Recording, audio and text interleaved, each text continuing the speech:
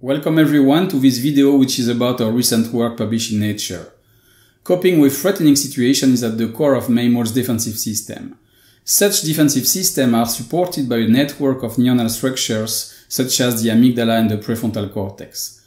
One of the main defensive responses when facing a danger is avoidance behavior, which allows an animal to avoid a potential threat by moving away from it.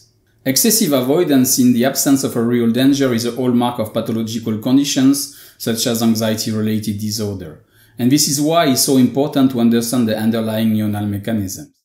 The main concept we develop in the paper is about how sensory information and avoidance behavior are dynamically encoded in the medial prefrontal cortex, a structure involved both in goal-directed behavior and emotional regulation.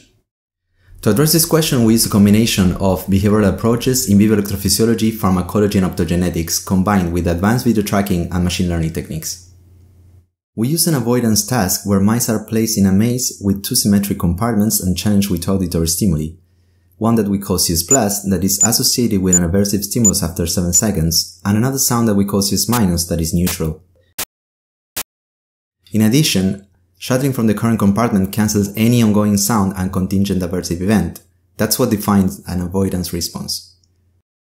We perform single unit recordings in the dorsomedial prefrontal cortex and analyze the data by using artificial intelligence tools. We first observed that despite the discrete structure of the sound, neural populations in the PFC maintain sustained information about the presence of CS+, even during the absence of auditory inputs, something that is not happening during CS- presentations.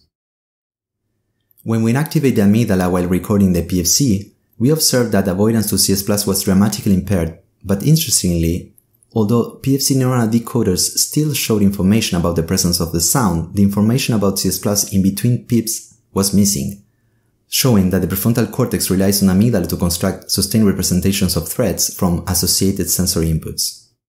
While PFC strongly represents CS+ at the onset, it does not predict avoidance behavior. However, right before starting the avoidance running response, PFC has information about the upcoming avoidance action.